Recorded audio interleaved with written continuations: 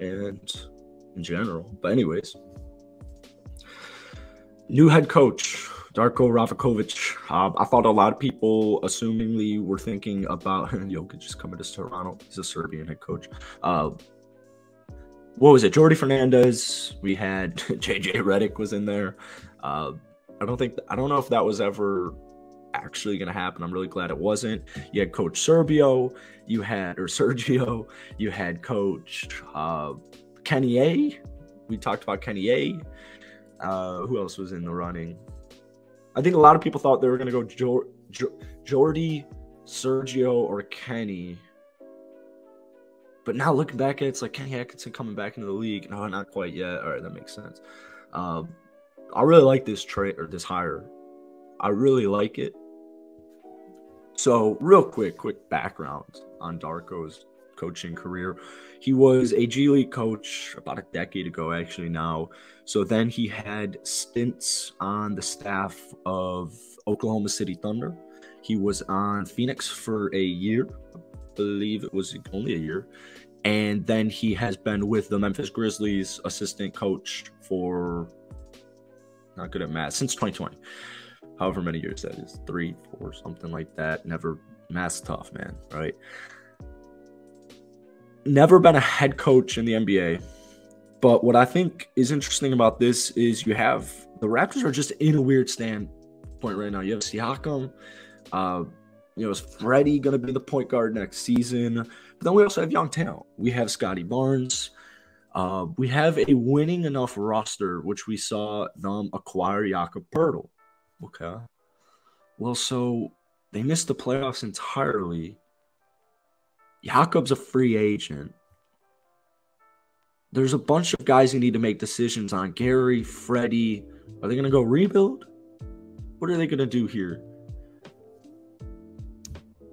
Do they have a bench? Well, that's why. Am I continuously voice crack? I lost my voice so badly this weekend, I guess. Anyways, development is something Nick Nurse, I feel personally, like since Kawhi Leonard was in town. When you win a championship, man, I don't care if Kawhi Leonard wins a championship and leaves. The expectations on you as a franchise are to win a championship and to continuously win championships now. So it puts Nick Nurse in a weird stance where I think Nick Nurse can totally develop players. We've seen Nick Nurse develop players forever. But things change and priorities change. So there's no point in developing, the 14th, 15th guy on your roster if I'm a winning team anymore. Now it becomes more of like we need the right pieces around us. And over the years, we've seen the Raptors bench disintegrate. Now, I will say this.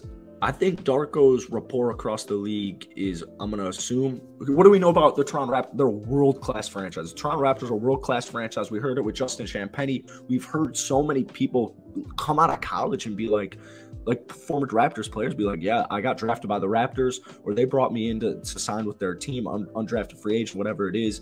And I knew that everybody wants to play for Toronto because they do such a good job at developing players. Well, so with Nick Nurse, after a championship, it becomes, shit, my bench is kind of disintegrating, but I need to keep winning championships. So Freddie, 42 minutes. Siakam, 43 minutes. New addition, Scotty Barnes, 44 minutes. All these guys are playing so much. I don't think they're going full rebuild here. I think this is going to be a quick tweak. I think he's a great developer of players. Like somebody said Malachi Flynn here. I want to picture this real quick. Something I forget about all the time, in 2020, college basketball and majority of college sports, because of COVID, they shut it down. There was no – Malachi Flynn was on San Diego State, right? So Malachi Flynn goes to Washington State and plays 2 seasons there. He's a solid freshman year. Then he goes into his sophomore campaign and kind of breaks away. So he transfers. He enters the transfer portal, misses a season because of the transfer portal at that time, and lands up at San Diego State. San Diego State in 2020 goes 30-2. They go 30-2. March Madness was canceled. So I'm Malachi Flynn. I've been in college for several seasons. I've played 3 full seasons in college. I've been at 2 different schools. I missed a whole year because of the transfer portal, and I just went 30-2. And March Madness is canceled. Can you imagine how that feels?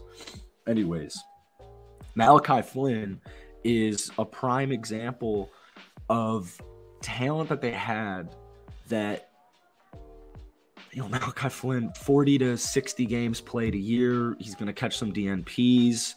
We saw him at the end of his rookie season start the last, 10 to 12 games. Did a phenomenal job. Averages mid 15 points, 7 assists. They draft Delano Banton. Basically, the development from Toronto has just it's become almost non-existent. And you could also say, you could say Masai isn't giving him, Nick Nurse, the proper pieces to develop. Then, it's like, we need to win championships, not develop my bench player, my, 12th guy in my rotation, Delano Banton. I already have one backup point guard, and his name's Malachi Flynn. There's so much that goes into, like Masai, obviously you're tied up money-wise, but clearly the Toronto Raptors thought something of Malachi Flynn to have him for 3 years and then also draft Delano Banton. They're seeing something in these practices where it's like a roster's fine. Anyways, I think having a guy like Darko now on the Toronto Raptors, I think it changes their future franchise. Because what did we see with Memphis in the last couple of seasons? Well, Memphis still has a good offense. Memphis has maybe not a great, mastermind, one of the best offenses of ever. Let's go on StatViews and look up what the Grizzlies' offense was this past year. I'm going to guess it was at least worst top 12. It was 15. All right, so never mind. That is pretty middle of the pack. Let's go. Last season, 56 wins. They had the 5th best offense. We go to 2020 in his first year. They had the 15th best offense. There's top 5 in there. Anyways, I think Darko's the man for the job. I wasn't anticipating it, but I do think he is good. And I think he's been in the NBA, he's been in the association for so long now that you've built these connections, you build these relationships. He's going to come in, he's going to bring his guys on, right? Bunch of open coaching spots on Toronto. He's going to bring in his coaching staff. They're going to set it up. But it is weird because Toronto's in a standpoint where there's young talent on this team, guys like Scotty Barnes. Nick Nurse's offense at a lot of times was very confusing. Didn't seem like there was some consistency there. I think for Scotty Barnes specifically, this is a good move. I don't think Toronto's going to blow it up. I think they're trying to do a little bit of both here because the draft is the money, man. That's how Toronto was kind of built